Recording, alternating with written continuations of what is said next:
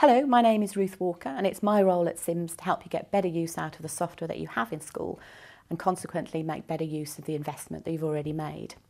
Today we're going to be looking at adding behaviour from the register by the classroom staff. A very quick and easy way for them to be able to do this, and of course a consistent mechanism for recording that information.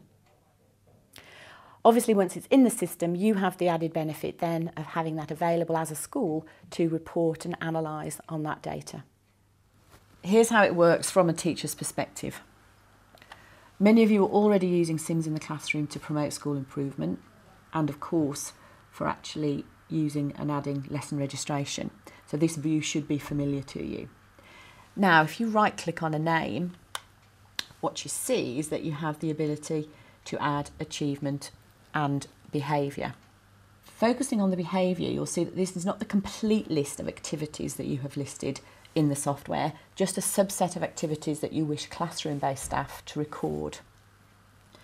This makes it faster and easier to log items that don't require further action or additional note-taking, which of course you can actually do later on.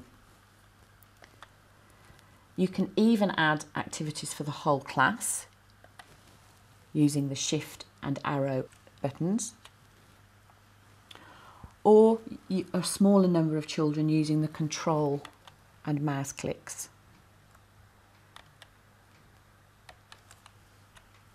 Of course, the activity will be now displayed on the individual child's record.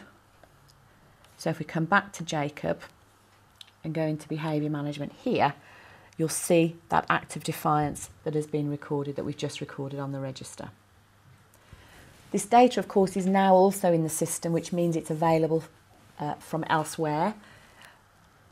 From the home page on our behaviour incident panel, on instance for today, we actually see that Jacob now appears there, his act of defiance, and indeed in any of the management reports that we might actually be running, that incident will now be available for there as well.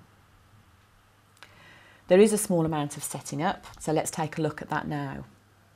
Under Tools, Setups, Behaviour Type, what you'll see now is the full list of all of the activities that you have in the system, and the column to include the register, the no's and yeses that are there, and the simple register toggle button which makes certain activities available or not.